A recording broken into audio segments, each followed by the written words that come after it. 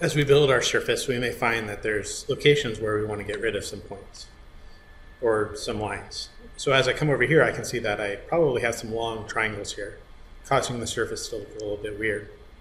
To verify this, I can turn on the triangles. I can do that by selecting the surface and changing it to a style that contains triangles.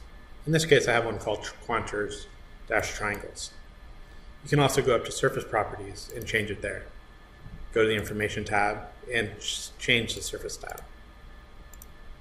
Once I have those set, I can see that I have one long or two long triangles that may not reflect the actual surface location.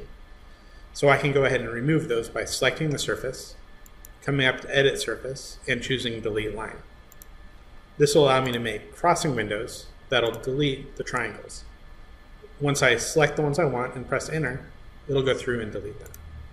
So I can go through and delete the ones that I don't think should be there. So here's another one that may need to go, maybe that group.